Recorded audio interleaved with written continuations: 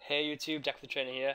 I'm going to show you how to install hacked Pokemon games onto your GBA4iOS today. So, to start with, you need to navigate to RAR Labs or any other zip file downloader. You need to download something that can unzip zip files, so to get the ROM, get the files needed to create the ROM in general, then implement it. So first off, you have to download the WinRAR file. Okay, once you got that done, yeah, you just click whichever beta you want. So it's a trial. You don't need to download anything. You don't have to pay. It's all free. Then you need to head over to the second link in the description, which is the Luna IPS or LIPS. You need this to merge two files together, the ROM file and the IPS file. I'm going to show you how to find the IPS file in 1 second. I just want to show this off. You need this. This is a vital part of it. It was started off as a SNES tool coder, but now it's a GBA coder, and you need this. So just click the link there, the Luna IPS, where my cursor is. There you go. Next, head over to the PokeCommunity forums. You need to create a login in the top right. As you can see, I'm Dacothetrainer. You need to create a login in the top right and password, name, just all the information. Then you'll come to this page. Once you're on this page, just keep scrolling down until you see Pokémon Hacks, which happens to be right there from hacking. So I'm going to click it. It'll navigate you to another page, and then you click Progressive Hacks. These are hacks that's currently being created. Okay. I'm going to go and click Pokemon Dark Rising. So let's go. Whenever it loads.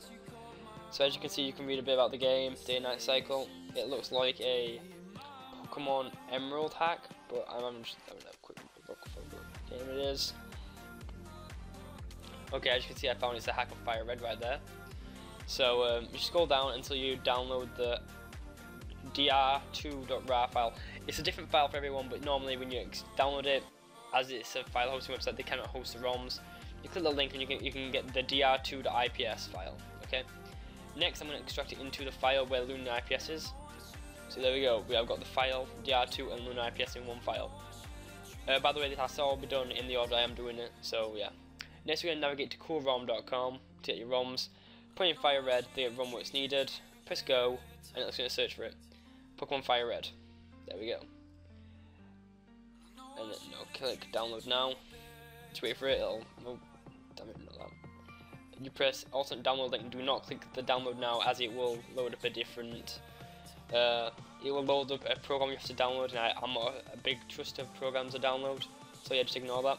I'll be right back when the video thing is downloaded. The ROM file downloaded. When the file is downloaded, simply click it on Google Chrome, and then it'll load up with the WinRAR file with the ROM. And then I'm going to extract it into the same file as what the dr2 IPS is. Okay. Next, you need to open up Luna IPS. Okay. Apply IPS patch. Then you need to look for the IPS patch. Click it. It'll open up with the ROM, and it's been patched. So now this is the dr2 file. Okay. I'm going to rename it as Pokemon dr2 so it's easy to know on my phone. So Pokemon dr2. And now we are going to navigate to iTunes. Okay, so be right back. When loading up the iPhone, you simply load up iTunes as I have now. Go to Summary Apps and scroll all the way down to the bottom of the page. You can see all my ROMs installed here. Then you go to your file you've just created, your Pokemon dr2, and drag it straight in. It'll sync straight up, and there you go. Pokemon dr2 is installed onto your iPhone. Now I'm going to jump to my iPhone and show you what the game looks like in game. So let's go. As you can see, I'm now in my iPhone now. I'm going to click dr2. It'll start off as a normal Pokemon game. If I mash A, you can now see this new tile screen, and there shall be written instructions on how to get everything in the description, and you can have a written document on how to install. There's also other ways on how to install, but this is the easiest. So thank you for watching. This has been Dacothetrainer. Please like it and subscribe, and I'll catch you guys real soon. Peace.